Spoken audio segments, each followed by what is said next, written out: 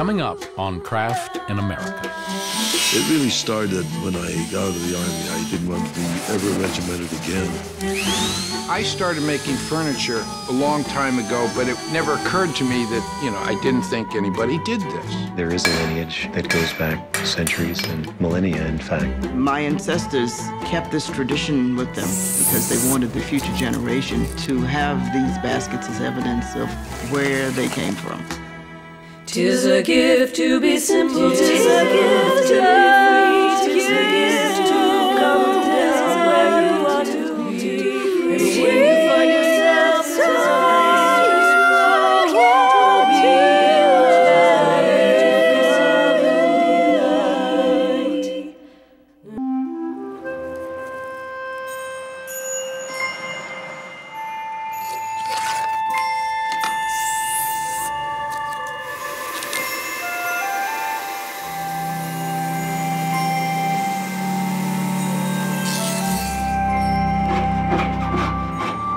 Glass, clay, wood, fiber, metal. Human hands transform humble materials into works of function and beauty, creating objects that hold the memory of who we are as people. How are the traditions of craft kept vital by today's finest artists? And how has the legacy of craft been reimagined as a modern art form?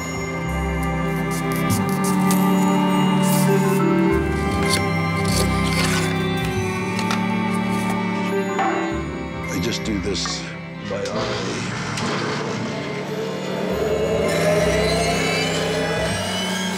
I don't call myself a craftsman, I call myself a woodworker. I like the warmth of the wood. Let's get a clamp and put one together. I've been doing this now for 60 years, and I still can't believe that I've been able to make a living and be successful.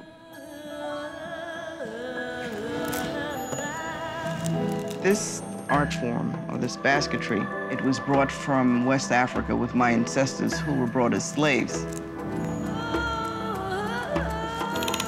And I have just a real strong feeling about making every stitch.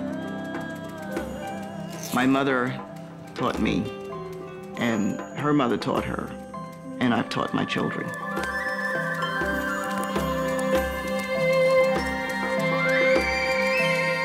I started out doing just traditional designs, but as I do designs, my mind works faster than my hands, and then I had my own interpretations. So I enjoy doing both contemporary, but I still want to keep true to the traditions.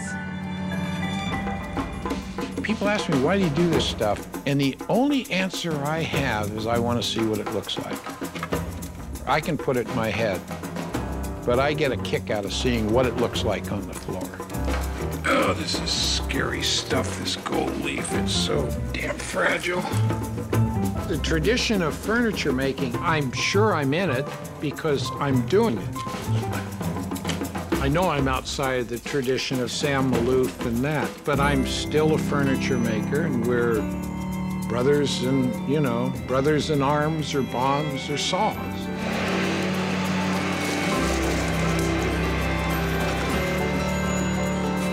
There are times while I'm working in the forge where I feel that I'm part of a continuum. And in those moments, I feel a definite connection with all the elder smiths who've gone before me. Acknowledging that inherited history is a key element in producing new work that also has this affinity with the past, while it's finding a new use or a new purpose in my time.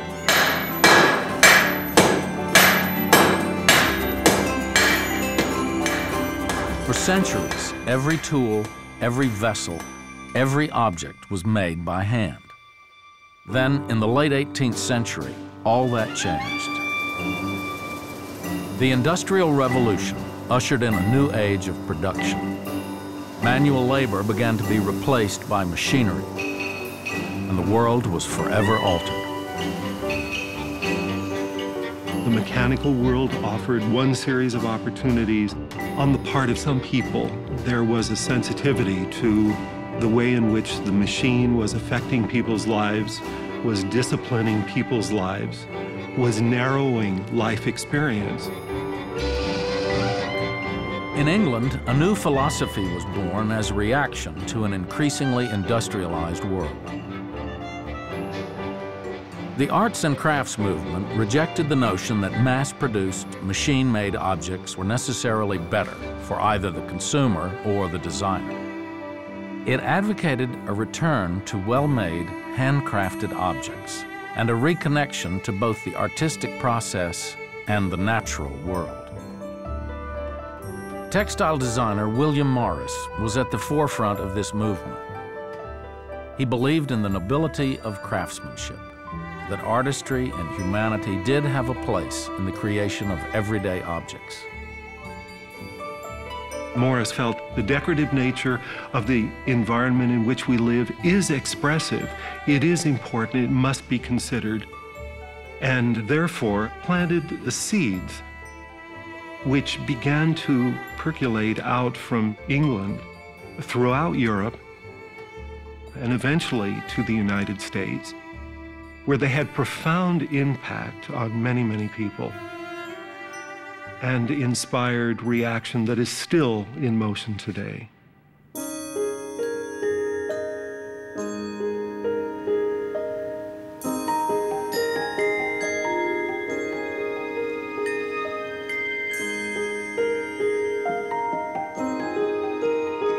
I want a chair to be very beautiful. I want a chair that is good to the eye, and I want a chair above all that is comfortable.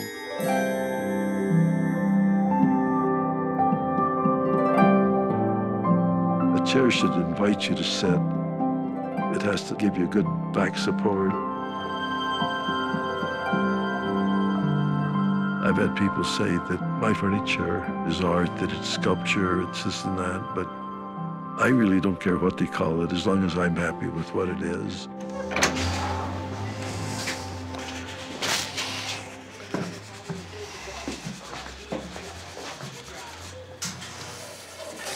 This is Larry White, and Larry was my very first employee. But this old chair, this is beautiful fiddleback.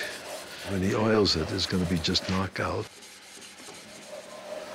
I like to work in wood. It's a very sensuous material. I love the color of the different kinds of woods that I use. This is a chair that we made some years ago. Somebody bought it at auction and brought it back to me to be oiled. Each of the boys, well, we all have our hands in everything that goes out of here. I have found that my furniture has withstood the test of time. These are chairs. We just finished a huge dining table, and these are the dining chairs that go with it. These are chair seats that I'm going to put legs on. We do everything to order. It isn't a production shop. We don't have parts all over the place that we're waiting to put together. When you're working, there's a communion between the object maker and the material that he or she is working with. And then it transcends into something much greater when you make something, and someone likes it, enjoys it, and all, you're paid tenfold. Yeah, that's going to be all right.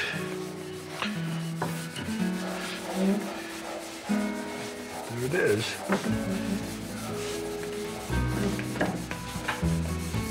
Getting too old for this. I guess I should go and lie down once in a while, but I don't. I love what I do. I'm 90 and I can still work.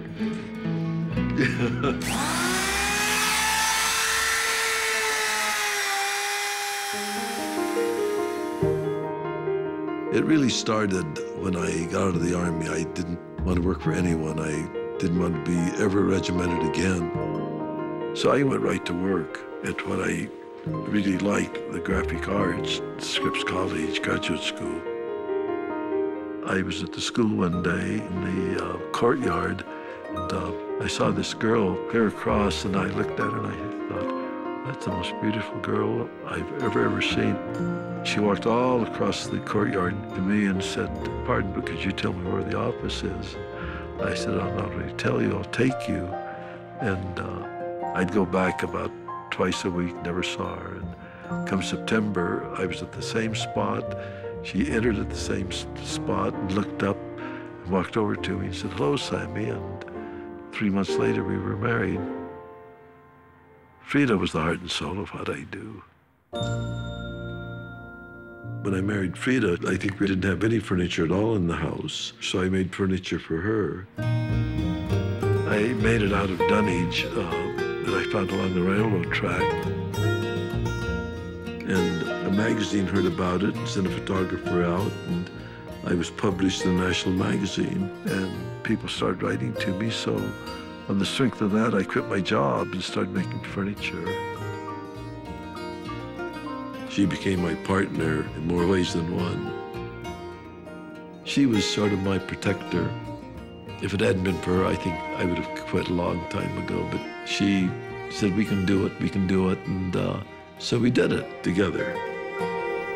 This is the first chair I ever made, and I liked it. I thought it was very simple and all, and I'd gotten it a little bit known, and I entered this chair in the show, the Los Angeles Art Museum, and it was rejected, and I got a slip. I can always remember Frida at the sink washing dishes, and she said, "Any good mail?" And I said, "No, look at this." And she read it, and it was a rejection slip.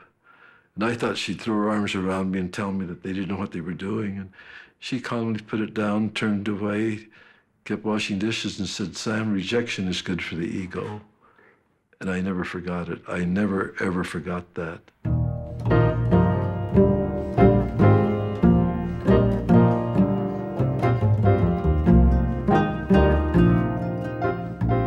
I didn't know anything about the craft movement at all.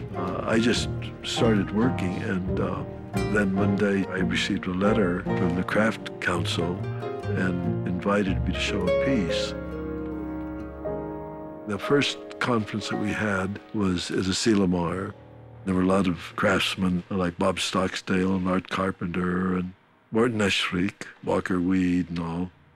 And there were about 4 of us on the panel. And they were challenging us, I know they were, and they said, making a piece of furniture takes weeks, months to make, where you design it and a factory can turn them out by the dozens, and that type of talk. Or what makes you think you can make a living at what you're doing? Well, you know, those are kind of hard questions, because you don't know if you're going to be able to make a living. All of us in the panel just sat there like dummies, and I finally spoke up, and I said, you know, as for me, if Charles Eames wants to design plastic bowls to sell by the thousands, I think it's his privilege. But as for me, I'd rather work the way I'm working.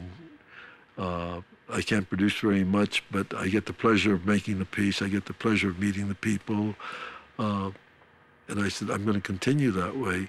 Well, after it was over, Morton Eschrick, who was a real, you know, dogmatic kind of a guy, said, "Young man, come here." And I went over to him, and I thought, oh, hell, he's going to bawl me out about something. He said, "I heard what you said, and don't you ever change." And I haven't.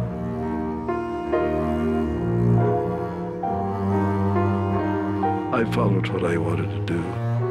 I didn't let what was popular guide me.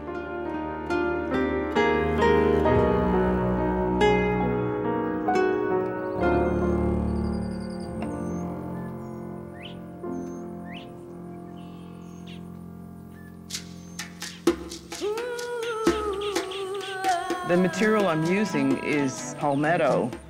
I use a specific sable palmetto that's native to the area where I live here.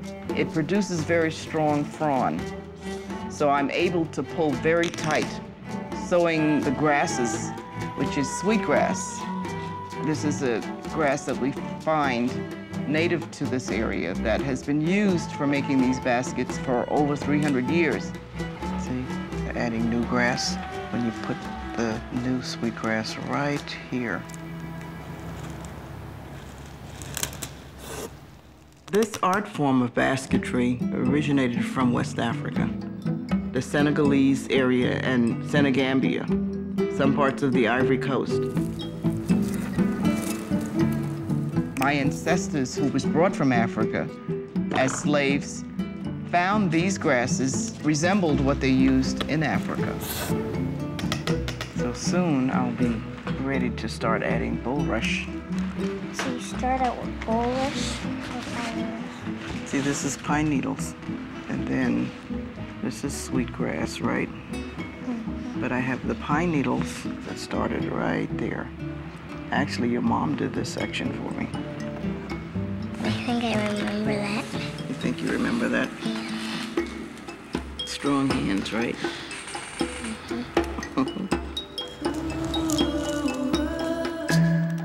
The slave owners came to realize that these baskets were very important because many did not have basket makers on their plantations, and they all needed containers to hold the grains or use in the rice field.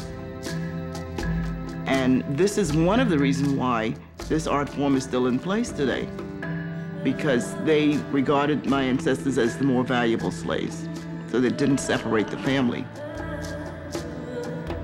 The technique is still very much the same. This art form involved the total family. Men traditionally harvest the grasses from the marshes and the swamps, and the women and girls made baskets. So families were always together working in this tradition. I learned this during the summer months when school was closed growing up. Every summer I practiced making baskets. It was a way of life for my family. After we had gotten through with our morning chores, we would all assemble in my grandmother's front yard under big trees, and we would sit and make baskets. And I'm very fortunate to say that I came from a family that made beautiful baskets, so it was stiff competition with everyone. I never liked any bit of it because it was just time-consuming, and my friends in other communities, they didn't have to make these baskets, but my parents felt that they wanted us to learn. So I learned all of the traditional designs, basic techniques, and then I started designing forms that are different from the traditional ones. Contemporary designs with sweeping handles and flat baskets with grasses flowing from it. And I would kind of keep my design secret until after it was made, and then I would show it to everyone. And they were just amazed.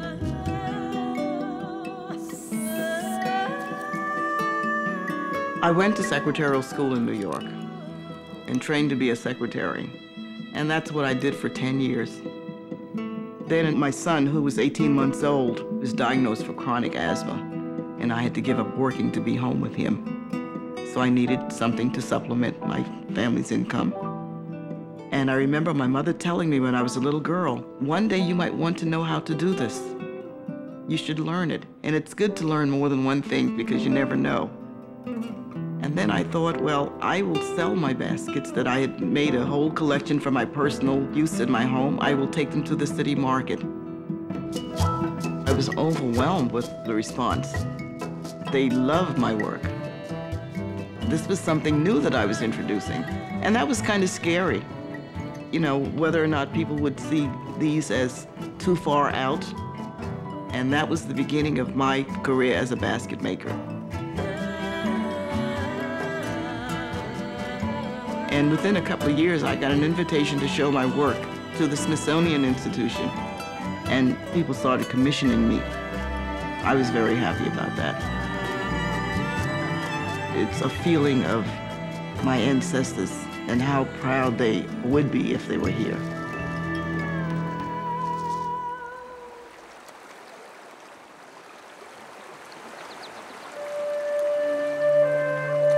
In Indian culture, when we're born, we have ceremonies for the child. And then when the child turns roughly a year old or even older, we give them a name. an ancestor's name. And so suddenly we have the birth again of the ancestor who is going to live through this child, with this child, and guide this child. So that's sort of our concept of time, meaning we have no real end and we have no beginning. Everything is connected like a circle. And so this concept of our life cycle as a circle is really emphasized in our baskets, because our baskets are not only cylindrical, but a lot of our designs are connected. So you don't know where they begin and where they end, so we just have to learn how to read the basket. The materials I work with are always special to me because I know there's beauty within the plant fiber. So whenever I harvest any kind of a plant, I offer a prayer to that plant, because that plant is offering itself not only to me, but to my basket, to my culture, and to the future generations who will be seeing it.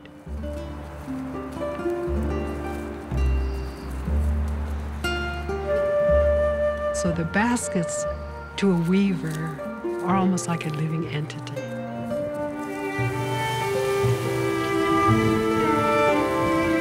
I'm enrolled in the Wasco Nation. The Wasco people lived along the Columbia River for generations and generations. And when our ancestors lived along the Columbia River and harvested all the salmon, we always caught more salmon than we could possibly eat for the entire year. And we would dry the salmon, and when we pounded it, it would be a concentrated protein. This concentrated protein we put in big baskets, and this was a popular trade item.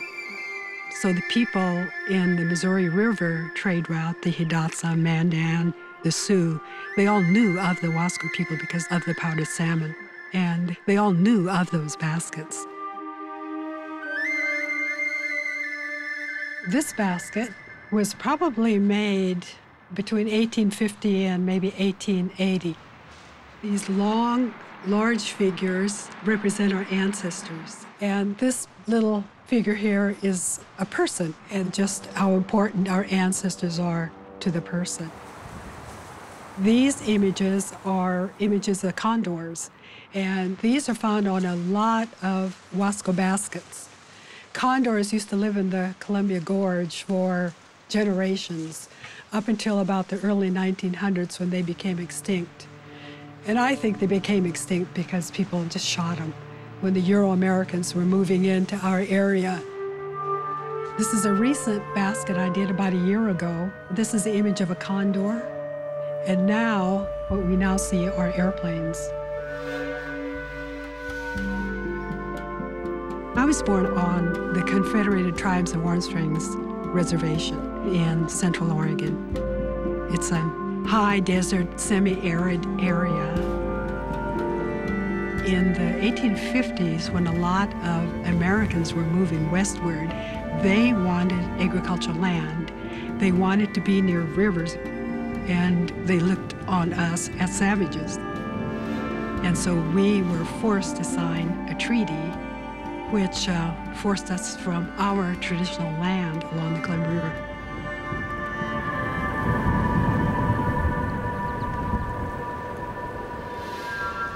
I grew up not knowing anyone who made the baskets.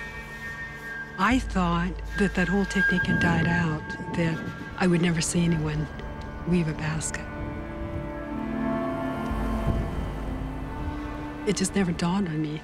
Not only would I not see someone weave a basket, but it never entered my mind that I would eventually become a basket weaver.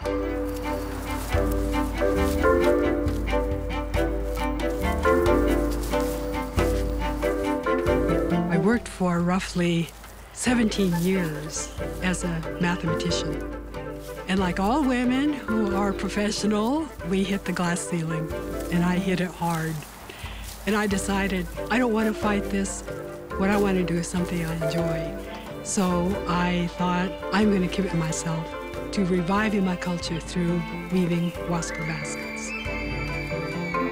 When I first learned, I felt I should be true to my culture and learn the traditional designs, so I took the pains to graph all of them while I was studying them in museums. This is probably one of the oldest designs because it's based on the Wasco basket collected by Lewis and Clark in 1805 when they came down to our area along the Columbia River. And it's very, very intricate. The 1805 basket eventually wound up at the Peabody Museum. So I went and studied it. When I was in the museum and I was holding that basket, it was literally communicating with me through its own way when I was holding it. And it really told me its own story. And its story was based on our historic petroglyphs. The petroglyphs were done along the Columbia River for thousands of years. And these images were really our ancestors. And the geometric outline around each of the faces was a symbol of our fishing nets. So here was, again, this circle with no beginning and no end, which connected not only myself to my ancestors, but connected me to the Columbia River.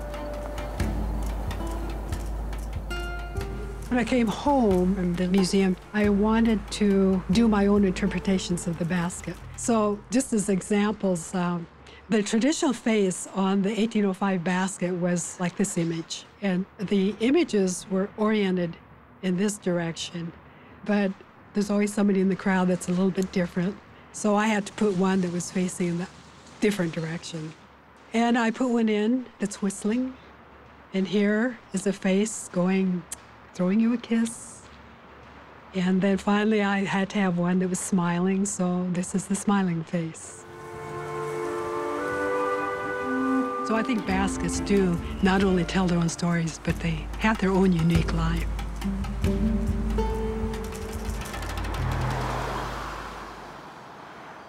Aluminum, color core. I love this stuff. I started making furniture a long time ago, but it never occurred to me that really, in a way, that people make furniture. You know, I didn't think anybody did this.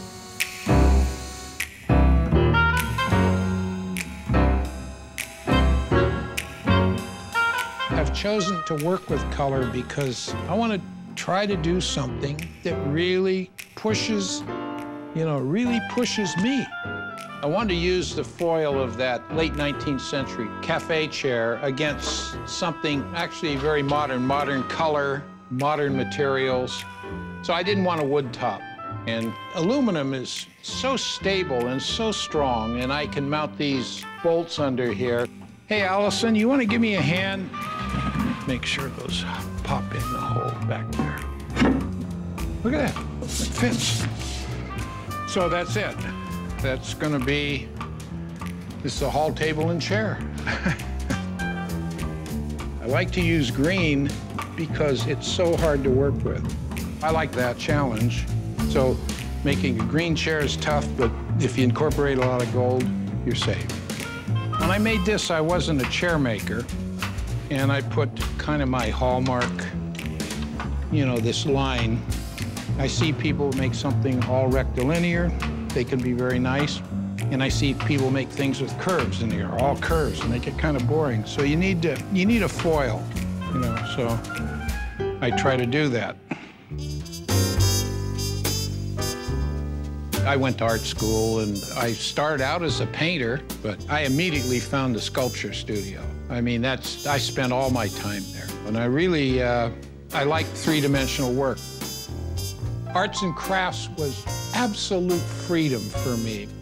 I found myself in a class. I had a Camel cigarette in one hand, a piece of charcoal in the other, and a beer on the table next to me, and a naked woman in front of me. What the hell? I'm going to be an artist. You notice I'm measuring this very carefully. I knew him in high school. We didn't date in high school or anything. We got together after high school, and then we lost contact, and then I just looked him up one day. He was just interesting, really very comfortable to be around. When she knocked at my door, I was sitting there listening to music, and we had a Dutch door with a glass window. There was Sylvia. All right, sweetie, let's go out and have a little lunchy. And not too long after, we were married. Here? Really? Sit in these dumb chairs? Let's throw it.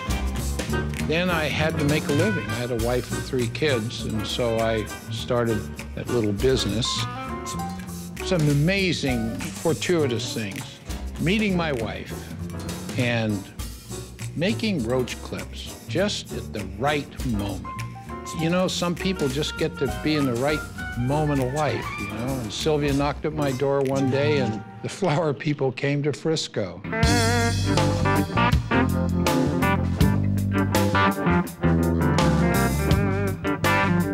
You can't believe what the Haight-Ashbury was. It was really good. So I would spend a couple weeks hammering out roach clips, and they'd buy them from me. Made millions of roach clips. I was big man on campus over there. I was the roach clip mogul. God, God bless the hippies. Oh, they loved it. They loved anything ugly. My movement into craft, I guess, for lack of a better word, started with the clocks. And they were small, and I didn't have very many tools here. When the hell did I make this? It says 1974, I still love her.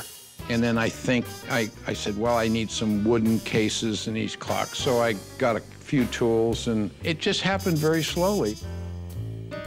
I was starting to make furniture, but Jesus, man, I didn't know anything about it. I mean, I really didn't. I mean, I just said, I think I'll make furniture. I mean, it's like, I think I'll make a rocket ship. You know, I mean, it's, God, you have no skills, you have no training, you know, you don't know anything about it. But it was like, that's a good idea. Watch this, you know, worked out. So that's how I got into furniture.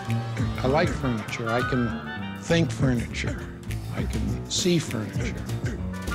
And I can see it up here. What'll motivate a series is like something I want to do, like make benches or lamps or something like that. And then each one feeds on the next. I'm kind of a loner in a way. I don't see myself as a traditionalist. I hope I'm, at times, carving a little bit of new ground.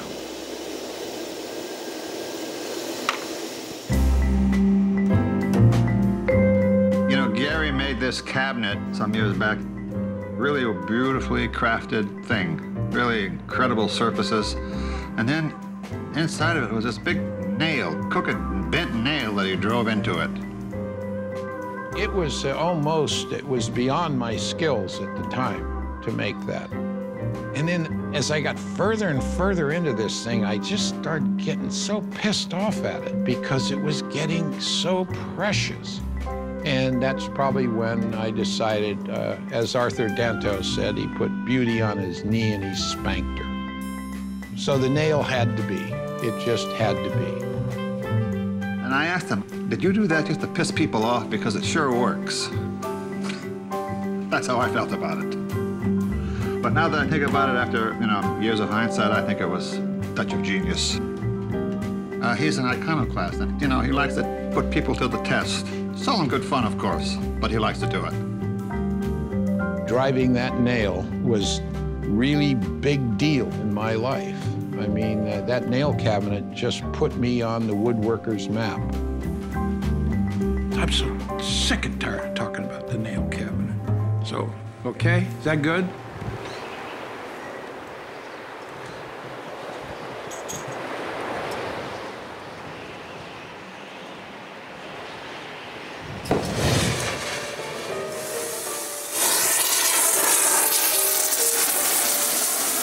There's something inexplicable about why I chose to be a blacksmith, having decided at 14 to begin this work and realize that there is a lineage that goes back, you know, centuries and millennia, in fact.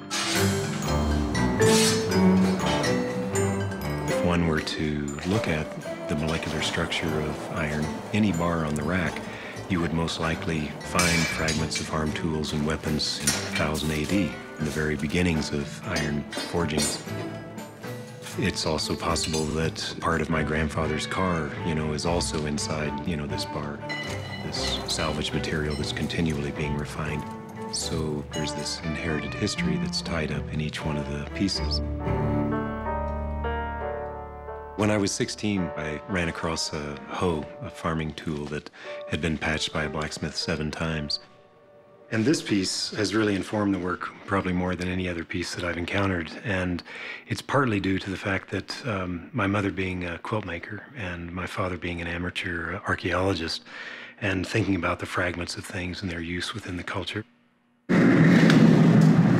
It has taught me, of course, the value in the smallest of pieces that are generated in the shop. I save all of the fragments from my larger commissions and then forge vessels, bowls, wall pieces from those fragments.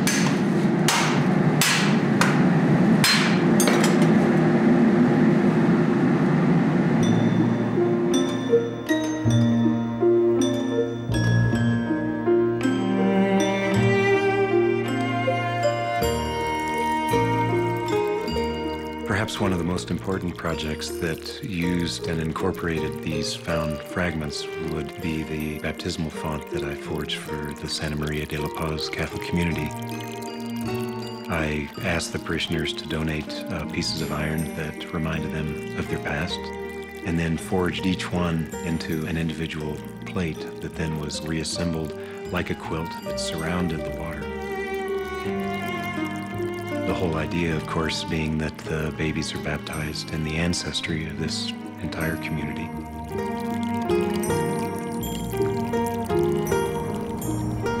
In the case of the Rio Grande gates for the Albuquerque Museum of Art, I asked that community members help clean about a quarter-mile stretch of the Rio Grande, and it was great. We, over several days, cleaned out car springs and 55-gallon drums and all kinds of things made of iron that we then forged and folded into individual panels. So what we're going to do today is make a pair of tongs. So the first step is making the shoulder. So it's turned to the left, diagonal blows. Teaching blacksmithing is important to me because it is an oral tradition. Try to tilt your hammer. You see how it's going thinner here, so try to be really square to the anvil face. In many different parts of Africa, the father would forge a hammer for his son and take a small piece of his own hammer and fire weld that into the hammer that he's making for this next generation. Get the tips first on both sides. So there's a remembrance of the teachings, a physical remainder of your teacher, and that this is the object that is facilitating all the work that you'll do for the rest of your life.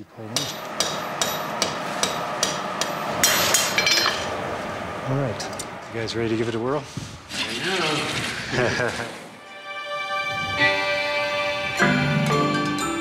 When I was 11, my mother moved to New Mexico to the small farming community of El Rito. For 3 summers, worked as an assistant with Peter Wells, who had a printing shop, but he also had a blacksmith shop set up to do repair work for village farmers. And it was during those sessions working in the forge that I realized this is really what I wanted to do. Then Peter moved his print shop to a town outside of Albuquerque and wanted to leave the blacksmith shop intact in El Rito and offered it to me for $27 a month rent. And I quit high school and started working as a smith. I remember telling my parents, and specifically the great aunt Mary, who I had been living with as a teenager, that I wanted to become a blacksmith. And my aunt's reaction was to immediately cry. So at 16, I received a basis in toolsmithing, assisting farmers in making tools, repairing tools, taking really anything that came through the door. And it was a great learning experience being thrown into the practical aspect, head first. And it wasn't for several years before commissions came in regularly and my family came to visit the shop and realized, you know, that it was a viable means of livelihood. For many years, I produced hardware for furniture companies and custom furniture designers, and began working with different contractors who were building detail-oriented homes where I could supply the hardware and the kitchen tools and fireplace implements. Many of us learning blacksmithing in the early 70s looked towards the master smiths that had produced this work during the early part of the century, and trying to design within my own vocabulary based on these historic styles, but rather designing something that would be appropriate for the architecture in which it was being placed. Fortunately, the architects and other clients that I was working with were also interested in seeing a different kind of expression. The entrance gates made for the Soli Sombra property was based on a 1930s deco approach to design, which resulted in a stylized form of cloud with vertical rain falling beneath it. Being a blacksmith has exposed me to a long history of making, and that provides a kind of fuel to bring towards any of the work that I make.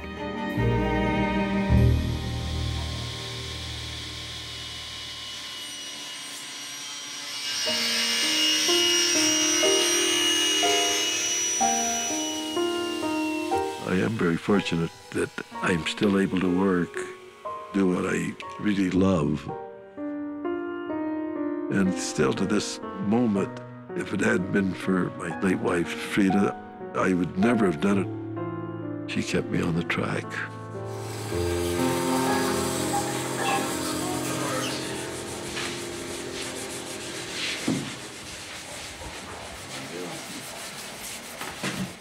This is the first of this design that I've made, and there's an awful lot of work in one of these. It's just an awful lot of work. And they all have their own personalities. The walnut has its own personalities. This happens to have a very colorful seat. I like the seat an awful lot.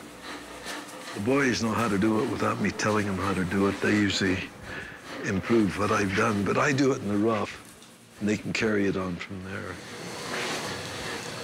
We get a lot of repeat clients, and I think I'm working for the third generation now.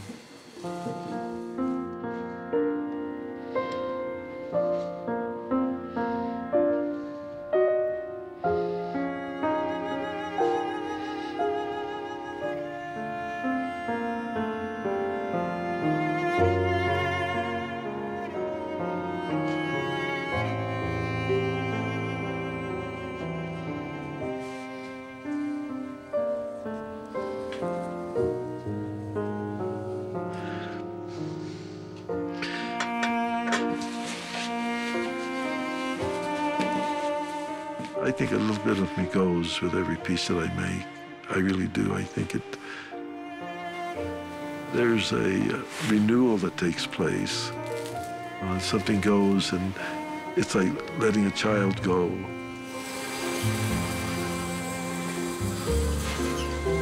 You know, the fellows have been with me for a long time, and we're partners rather than, you know, I'm their boss and all. But I have first say of what I want to do and all, but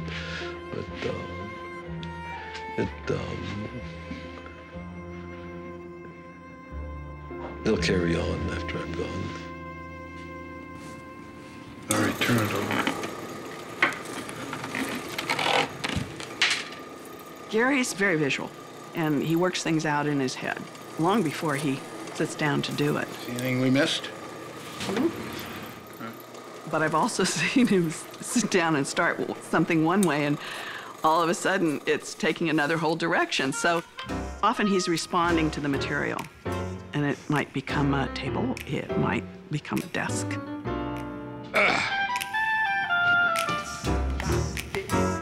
This is a series of things I've been doing. I got tired of making chairs, so I'm propping these up, and then I'm hitting them with a real hard light, and I'm pulling these shadows out, and weird things happen with these shadows. Actually, the first one was a friend of mine gave me an Eames chair, and it used to be a studio chair. And I kept looking at that thing, and I said, well, I can do something with that. So what I did is I sawed it directly in half in the bandsaw. Then I mounted it between a sheet of aluminum and a terrific piece, you know, and that was probably the first chair I cut in half. And it took me, I guess, another 15 or 20 years to start sawing them in half again. I'll find out where I want that shadow, and then I'll trace that on there and spend a lot of time painting. Now, 100 years from now, on the Antique Roadshow, one of those guys is going to say, whoa, do you know what you have? You know, Jesus, you know, so that'd be really cool. That's the only reason I want Afterlife. Fly on the wall, whatever, man. Just be able to see how good you were. I like the idea of now I can kind of play art guy. Maybe someday I'll be a full-fledged art guy.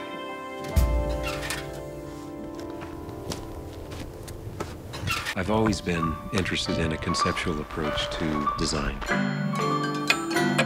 I started out as an architectural smith. However, that is only one aspect of being a blacksmith. I felt it was important to know the materials and the processes well enough to be able to exploit them to advantage with making sculpture and other experimental works.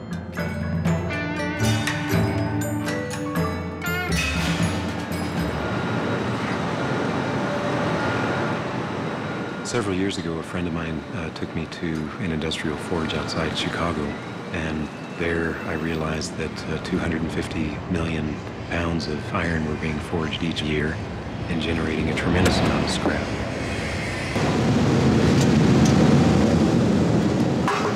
I decided to negotiate the possibility of being able to come and use this scrap material to forge sculpture. So we're going to have 2 stacks of cubes out, and we're going to squeeze them down about 60% of their height. The processes that this forge uses to produce their work is very similar to what I would do in the shop, only on a larger scale.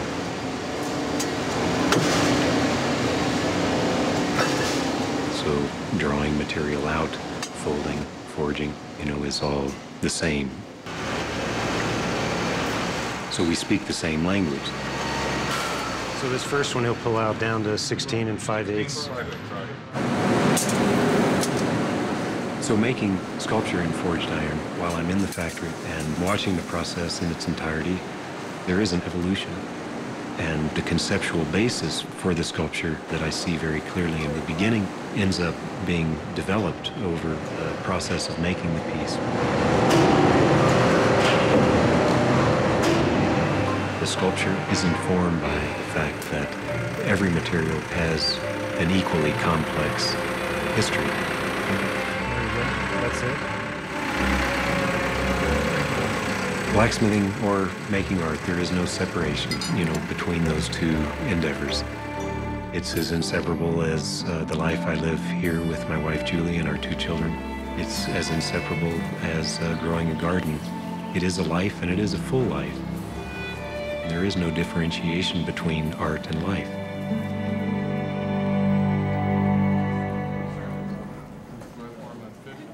This museum is very special for me because my mother would bring us here when we were very little. So I remember as a little girl walking around here and looking at these baskets, and she really had pride in her voice when she'd say, "This is a Wasco basket."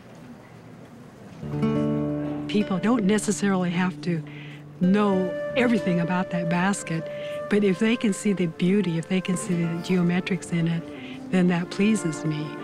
And I enjoy having my baskets in museums because I think museums are the places where the maximum amount of people can see and appreciate my work. What I'm really doing is creating a new entity. This is part of my culture. It is part of my obligations to my ancestors to keep this part of our culture alive. It comes flat just like the untitled hymns. See right back there? Flat one? In working as an artist in basketry, I wanted to do sculptural forms. This tradition always maintained a beautiful basket for everyday living. It should be beautiful. So it is constructed as a work of art, but then a useful art.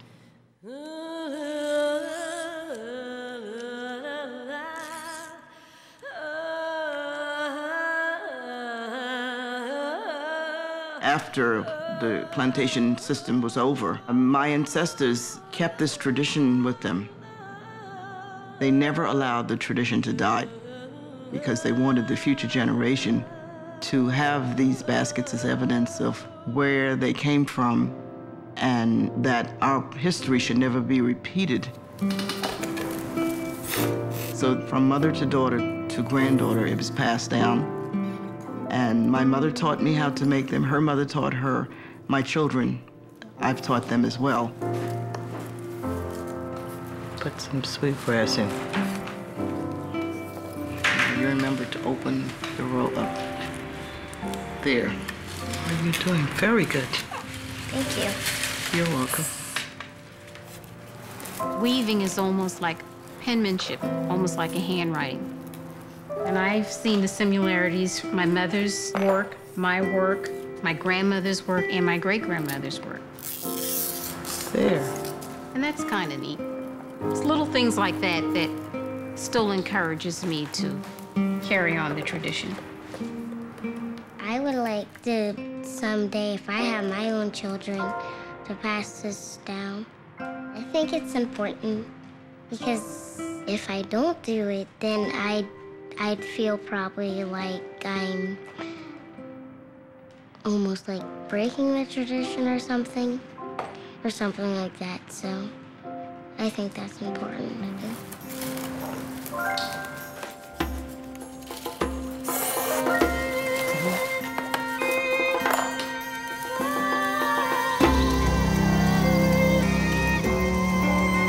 I have a commitment to carry on this tradition. It's tough work, but I have a real strong feeling about doing this.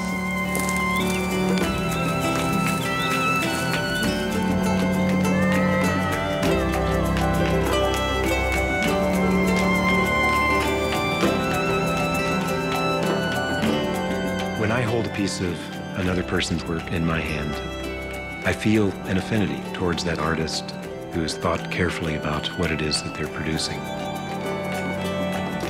There is no question that the information has been passed as almost a form of grace.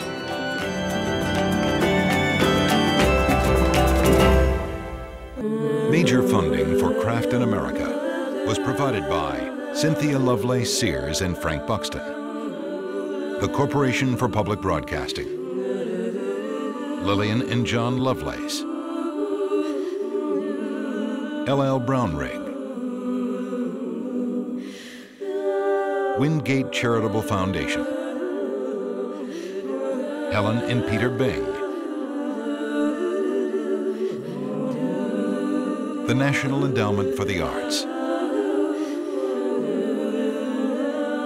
Stolaroff Foundation, Kathleen Collins. Additional support was provided by the following: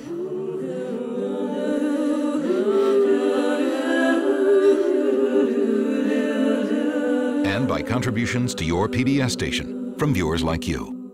Thank you. 'Tis a gift to be simple, 'tis a gift to be free, 'tis a gift to come down where you want to be. When you find yourself in the place just right, we'll be in the valley of love and delight. When true simplicity is gained, to bow and to bend, we shan't be ashamed to turn. We'll be our delight till by turn.